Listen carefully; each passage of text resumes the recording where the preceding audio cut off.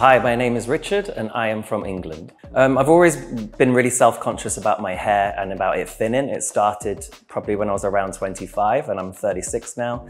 And the past few years I've been following Hair of Istanbul on social media, and I actually found out through their social media that a couple of my friends have been here before. So this is when I wanted to start my journey and do something about my hair loss. I've never been a fan of my natural hairline. It's always been very high up. So this time when they were designing my hair, I decided to lower it down a couple of centimeters, which will help me with my confidence in the future.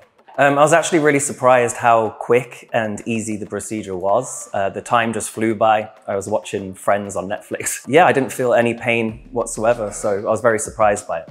I've always been super conscious of my hair for many years now, getting in a pool of water where it gets wet and then it exposes the scalp. So I've always been really conscious of it in photos and how I present myself as well. So I feel great right now. I'm excited for the future and the recovery and the progress and seeing the results, hopefully very soon.